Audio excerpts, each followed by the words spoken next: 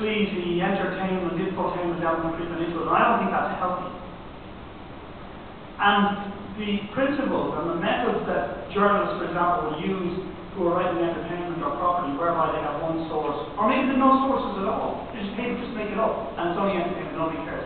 These principles, which seem to me to be inherited in these facets of journalism, also seem to be creeping into the more serious forms of journalism, and that's very, very dangerous, particularly in relation to crime, where you're talking about life and death issues, where people are now writing stories which are based on dubious sources or no sources.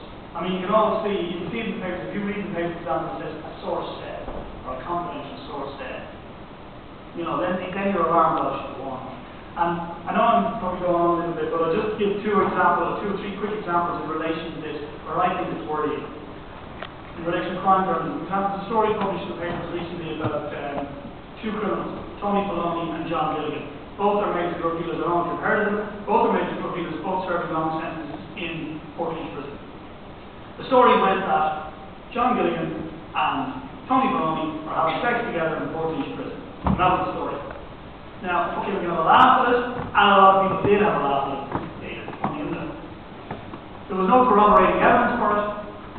It may or may not have been true. I suspect it wasn't true. There was definitely, as far as I'm concerned, no source for it, or no authentic or credible source for that. But hey, look, they're drug dealers, they're scumbags. Who cares?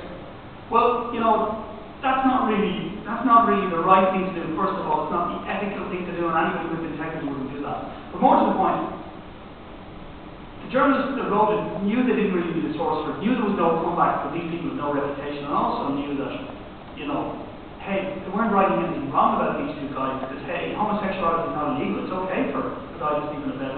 So they weren't writing anything wrong. So it was a clever little deception, really.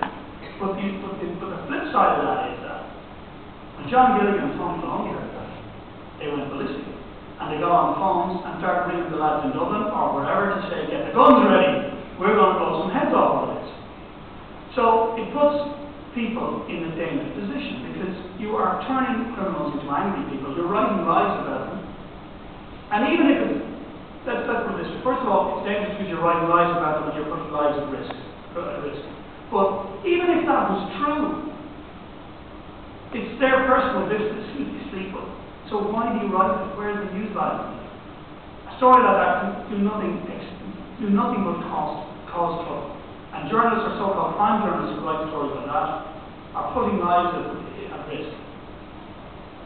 Most notably their own.